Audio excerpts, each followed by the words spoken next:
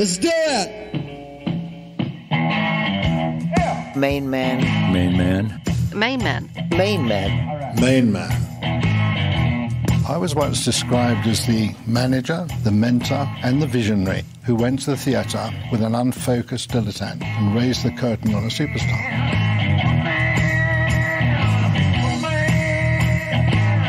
Hello and welcome to episode 29 in our series exploring the history of the management rights company MainMan, renowned in the 70s for transforming the business side of rock and roll. While allowing MainMan artists to explore their creative freedom, the company pioneered promotion and marketing techniques that became synonymous with the decadence, extravagance and indulgences that are now part of rock folklore.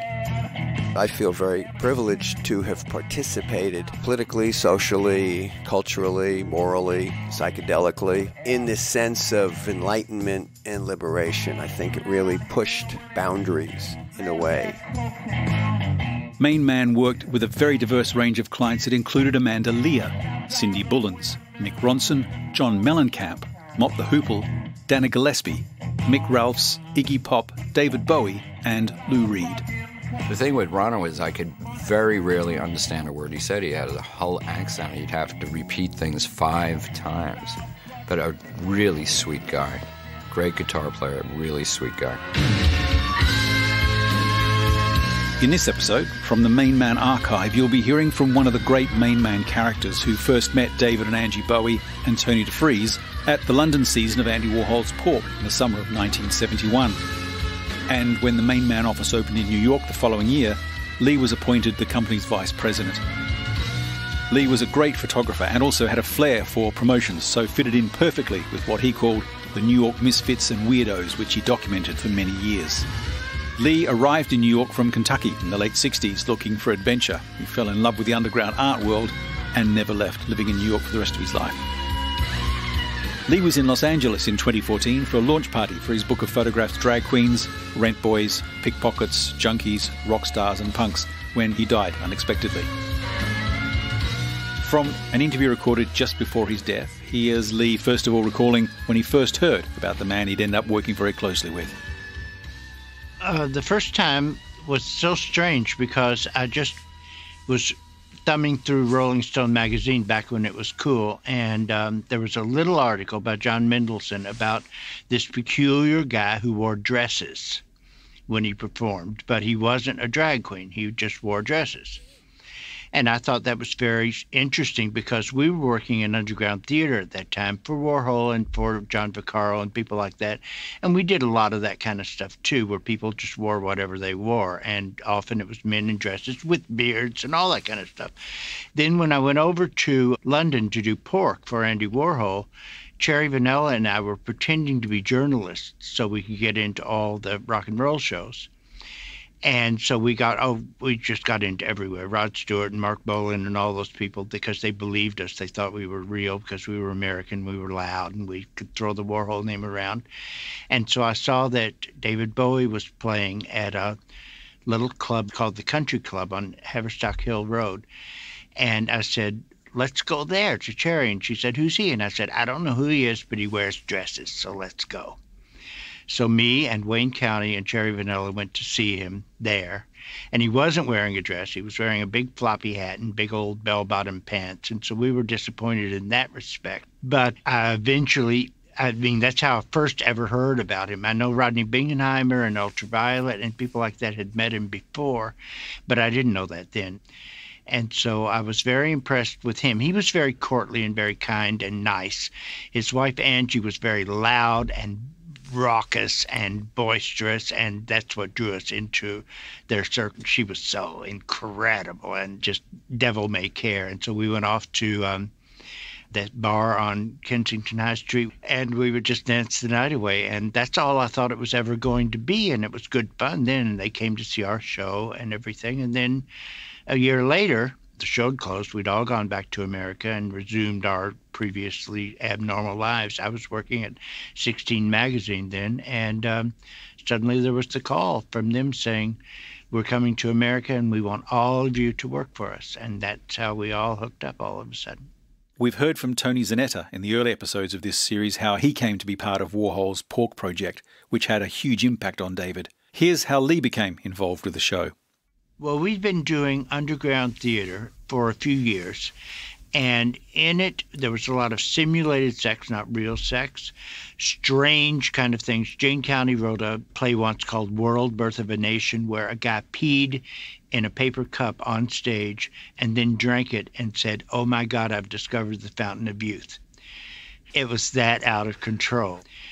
Actually, it was World, Birth of a Nation that Andy Warhol used to come to. He came to it every night. And he loved it, and he loved its irreverence and its craziness. So then he approached Tony Ingrassia, the director, and he said, "I've been recording." And what he'd been, remember in those days, all this kind of stuff like recording and being able to tape off your telephone and everything was all completely new. Andy would go around with a little tape recorder, and he would record on a cassette. He would record everything that anyone said to him. He didn't care what it was. And so he said to Tony Ingrassia, "I have hundreds and hundreds of tapes. I'm sure you'd like them. Would you like to turn them into a play?" Well, it was Andy Warhol, so Tony Ingrassia said, "Great." Well, boxes and boxes of tapes arrived. Little cassettes. Remember how tiny they were? Well, thousands of them, with the most boring stuff on them. And so it was left to Tony to turn it into something that sort of was like a play. And he really worked on it, and he turned it into this great comedy. A lot of scatological jokes, a lot of drag queen jokes, a lot of sex and everything. And he turned it into this play called Pork, which had no plot. It was just about all these fictional characters which were thinly disguised. Andy Warhol's character was called V as opposed to A. Viva was played by Wayne County. Her character was changed into Vulva. And Pork was Bridget Polk. And Cherry Vanilla played that role. And I was assistant director, which was a fabulous thing to be because I got to just watch it all happen and develop as it happened. So we played it in New York, and we thought that would be that. And then this strange art collector guy said, "Bring it to London." And that's what changed a lot of people's lives, because we went there not knowing what was going to happen. We created sensations. Jerry Miller got arrested for popping her tits out in front of the Queen Mother's house. People picketed the show, saying it was immoral, and we didn't know anything about British tabloid press. Coming from Warhol's studio in New York, the cast of Pork not only acted outrageous, they looked outrageous, using techniques that not many people in the UK were familiar with at the time. This was before Crazy Color or Manic Panic or any of that. So we would color our hair with shoe dye. And me and Wayne County and Cherry Vanilla would just go and you could get these spray cans of shoe dye, and you could color your hair. And so I don't remember exactly. I was mostly bleach blonde, and I had my hair cut by that time into a DA, the rocker look. But it had, I think shocking pink shot through it, real loud shocking pink was sprayed on it, and maybe some other colors. And yeah, he was very intrigued and said, "How do you do this? Can you do this to your hair and not have your hair fall out?" And we said, basically, we don't care. And I'm sure all of that did influence his deciding to take the leap into going ahead and just being really, really weird looking. The way rock and roll looked back then had gotten very boring. A lot of long hair, a lot of, because I was a photographer, so I was particularly aware of it, because I had to take pictures of these people, and you couldn't even get a picture of their faces because their hair was always hanging in the way. Everybody was just ugly. Meanwhile, we showed up in Pork, and it wasn't just us. It was underground theater and everything. It was a lot of movement of where suddenly the hair was getting cut. It was made crazy. A lot of crazy makeup and everything was coming in. It was Jackie Curtis, who was a huge influence on David, wearing glitter and putting exotic and unusual and unexpected makeup on her face, because she didn't care about looking like a woman. She just wanted to look crazy. And she dyed her hair that unnatural red color, and put glitter on her eyelids and glitter on her lips and bizarre makeup, held her clothes together with safety pins. And all of that was a huge influence, not only on David, but on all of rock and roll, as it turns out. She really, really said you could, sprayed her shoes with spray paint, sprayed her clothes with spray paint. People didn't know in those days that you could just do horrible things to your clothing, and it didn't matter. People were respectful of their clothes before then. She ripped them up and then put them back together with safety pins. She sprayed them with spray paint. She wrote on them with magic markers. No one did that before Jackie Curtis. Also, everyone was really poor. And the difference between America and England, and I don't know how it was a difference, but it was, is we were all broke. We got all our clothes out of garbage cans, and our clothes were basically like old curtains and tablecloths that we would then wrap around ourselves and safety pin them together. But we had Max's Kansas City where we could eat and drink for free and things. So we didn't turn it into any kind of political thing. We just turned it into a visual kind of, we're crazy and this is the way life is. Maybe it was a hangover from the old flower power days. Also, we were in New York, and so you can do anything you want to in New York and no one will bother you about it.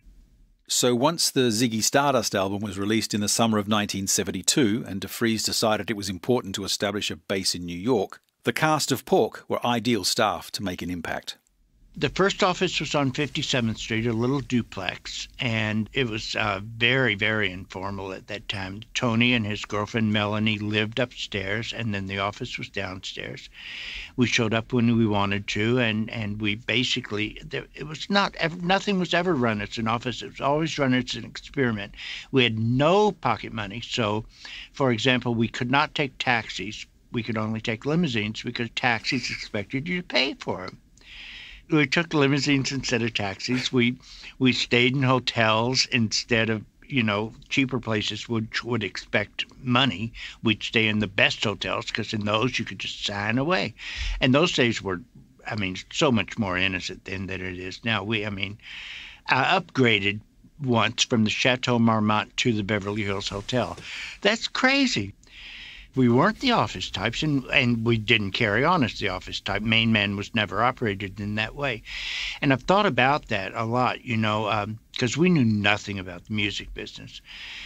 We did underground theater. I was photographing rock and roll stars, which was my only connection with rock and roll. I knew nothing about how to sell it or market it or any of that kind of crap. And when I've thought about it, the greatest successes, when you think about it, like Simon Napier Bell and Colonel Tom Parker and everything, none of them knew anything about the music business either.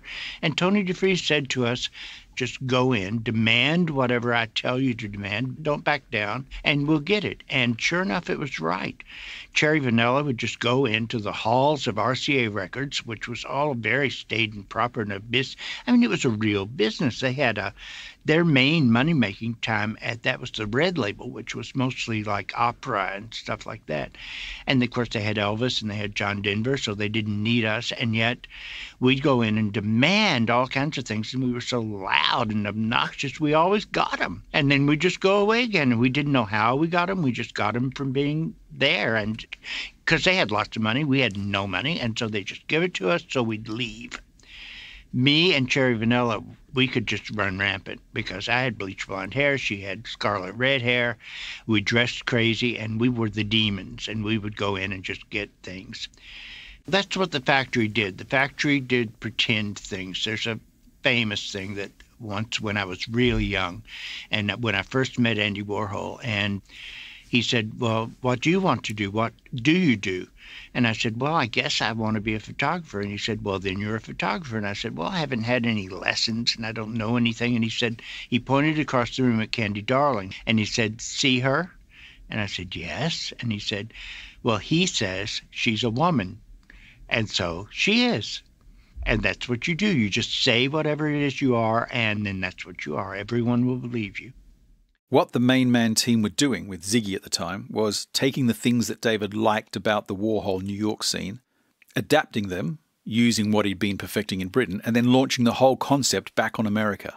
We were crazy. We did all those things with makeup, with our clothes, with our outrageousness, with our not caring about what society thought and everything.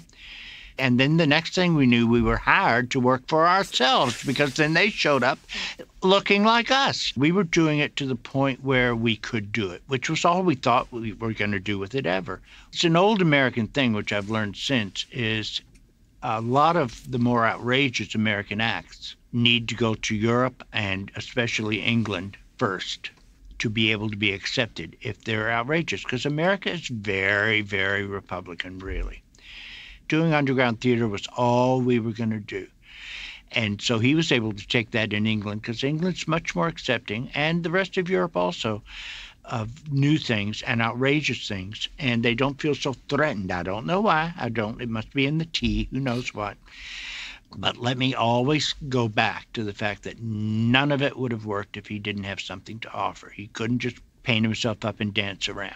And this was what could be done in America. But as you know, if you look back actually on sales figures and everything, the New York Dolls, Iggy, even Alice Cooper didn't sell records for the longest time. They just kept on going, and they had a terrific influence on what you could do and how far you could push the boundaries. Even Lou Reed didn't really sell records. But in the end, I mean, they've had their success, and they've had it their way, and they've had it on their terms. And David very much opened those doors for them. Whatever his motives were is unimportant now. We used to talk on those first tours, the first Ziggy tours in America. We would, because he didn't go out to do the club things and stuff that much. And so we'd sometimes sit like in his motel rooms and hotel rooms in strange places like Phoenix, Arizona and stuff. And he would tell me, he'd say, yes, I take from everything I see, but that's part of it. I know what to take. And that's the way show business works. You know, you pick out what's great and you understand its greatness, and then you fit it into your own, what you're doing. Yeah, he stole from Edith Piaf, he stole from Jane County, he stole from so many people, but is it stealing in show business? You know, I guess if you're a stand-up comic and you steal a joke, it's stealing, but if you're just stealing concepts and approaches and stuff, it's everybody won in the end is what I'm saying. No one lost. Being the advance man for David and the band on that first US tour, Lee got to see firsthand how the Ziggy phenomena grew as the tour progressed. That's what surprised all of us, because the very first one was Cleveland, which is not really a redneck state, but we didn't know that then. Our lives were New York, L.A. if we were lucky, and London because we'd done Pork. We didn't know anything about that inside of America, so the first show was in Cleveland. So we were terrified about it because as far as we knew, that was the Middle West, the Bible Belt, as far as it's not really, but we thought that then. It was a 5,000-seater place. We thought, well, that no one will come. By that time, Serinda Fox was on the tour with us. Everybody joined the tour. It was like over 40 people in the entourage.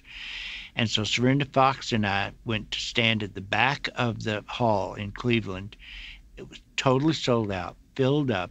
David walked out. He was brilliant from the first note. The audience went crazy. And Serinda and I looked at each other and said, oh, my God, they understand this in America. And it's true. We had some shows that didn't have big attendance. In St. Louis, it was a 15,000-seat place, and like 300 people showed up. But, you know, that's what you do in show business. You play to who you've got. And David was very good at that. In St. Louis, he called all the people down, set them down right in front of the stage, sat on the edge of the stage, crossed his legs, and basically did the show I'd seen him do in the country club in Haverstock Hill. And the audience loved it because it was intimate. First of all, we had the acceptance and the press, which was magnificently orchestrated by Tony DeFries and Cherry Vanilla. And America, like all kids, I mean, look at the new boy bands that they're foisting on us now. It's so amazing to see. All you have to do is say, these boys are cute. And you actually look at them and you think, they're not cute. But it doesn't matter. If they say they're cute, and the little girls go crazy. Well, see, he used to, at the end of the show, he would entice the audience to come down and leave their seats and mob the stage and touch his hand. Remember that? Reach out, touch me, whatever it was. Well, that doesn't work unless there's some hands there. And so he would entice the audience down. Well, there are various clubs, most clubs like that. It was the end of the show anyway. But in Chicago, I mean, remember the Chicago riots and all that kind of stuff. They didn't like that idea. So there were all these cops and keeping the kids in their seat. And Angie just went and just started physically attacking the cops, pushing them out of the way so the kids could get down there for the finale of the show. It was all show business. She had to have those kids down there. That was part of the show. And so the cops just, next thing I knew, I was sitting in my seat. I was staying out of it. I was in like the 8th row, and I was sitting there, and I saw Angie's legs up in the air as she was being carried upside down up the aisle by like these 6 uniformed cops. The kids went crazy. That's all it needed. And so the show ended the way it should have ended, the way Angie wanted it to end, with the kids going nuts, the cops going nuts, and David getting to do Give Me Your Hands and getting the hands he needed to end the show. So by that time we had the press going, and once again, we get back to the fact if there had been nothing there, there would have been nothing there, but there was. And the press gets the people there, and then David delivers the show, and bang, Bob's Your Uncle. But it took years. He didn't have a real hit until Young Americans. After the second leg of the US tour in April 1973, Leee was also part of the Ziggy team that went on to tour Japan. Oh, he loved the Japanese culture, and he loved the look of it. He gathered so much from it, and Kensai Yamamoto with his fashions and everything. David wore those for the next year, those clothes that he designed for him, which were brilliant and fabulous. And yes, of course, same thing happened in the last show in Tokyo. There were cops everywhere, and Angie once again instigated a riot.